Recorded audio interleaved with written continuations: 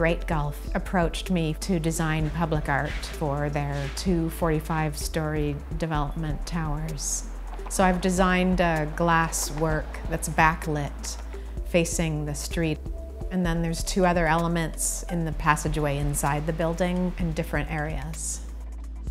The client wanted big, bold colors to highlight that kind of gray area of the development, and it's sort of my signature, a bold use of color.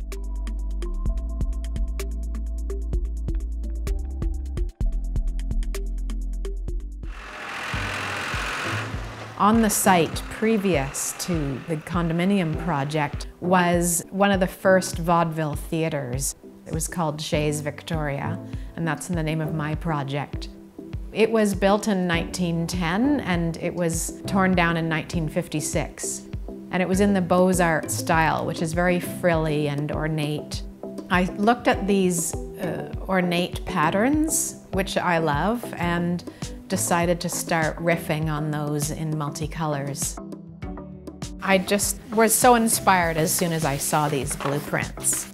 This is the ticket wicket, and that's the motif there, the harp and laurel.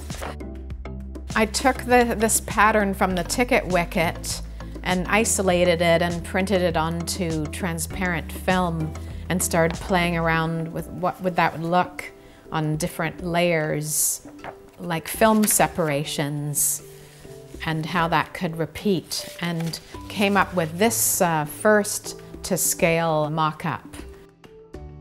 So that's the bottom layer of the red lines, and then this will appear on top, the blueprint layer. It's actually made up of two layers of colored lines and then the blueprint layer.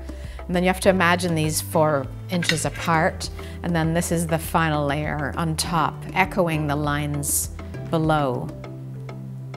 And for zone 2, the lines are finer because the light boxes are smaller, so they're based on a different pattern from one of the Beaux-Arts columns inside.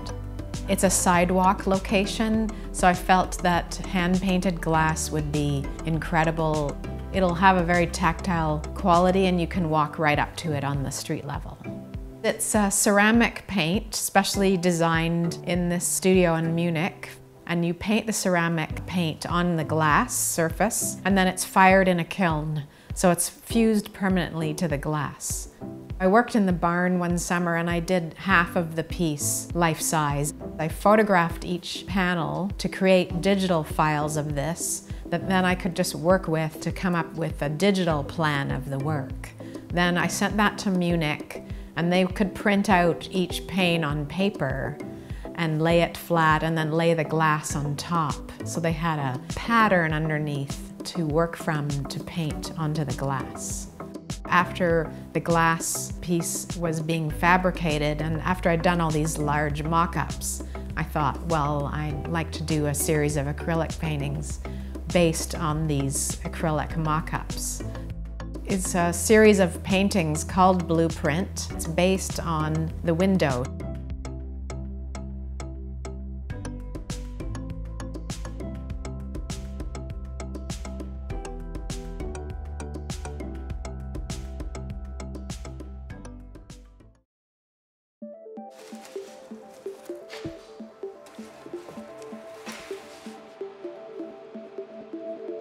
Then we had to design a kind of light box for the piece, and that process has taken about 9 months, involving the original architect, the window people, engineers, the installer who had to figure out a method to hold the glass in place. Each pane weighs 110 pounds. Now with today's technology, you can buy these terrific LED panels that give lighting over a large surface. And then behind that has to be a back panel with rubber gaskets that completely seals off the entire window, not only for dust, but also for air circulation. You can't have any condensation built up inside, because once that window is sealed from behind, that's it, it's sealed.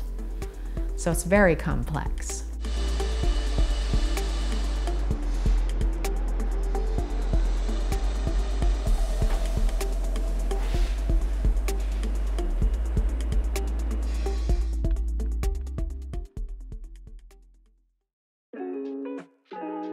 I wanted it to be very celebratory so that it would really splash onto the street.